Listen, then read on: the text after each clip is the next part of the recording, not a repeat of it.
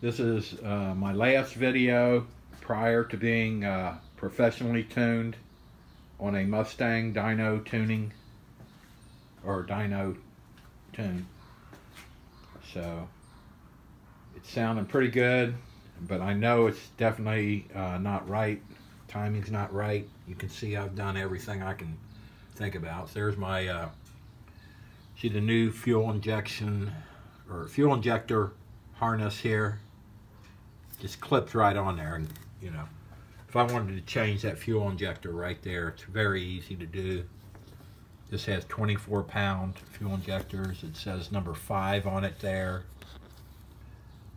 Okay, 1, 2, 3, 4, 5, 6, 7, 8. Let's start it up. It's gonna make some noise, but a couple days from now, I'm hoping for a lot better performance out of this thing. Right here is where you can plug the laptop right into it. There's the bus right here, or CAN bus, or whatever. Let's start it up. Let's hear it.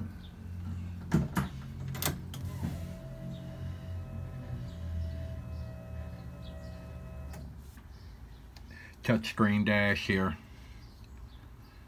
That looks good.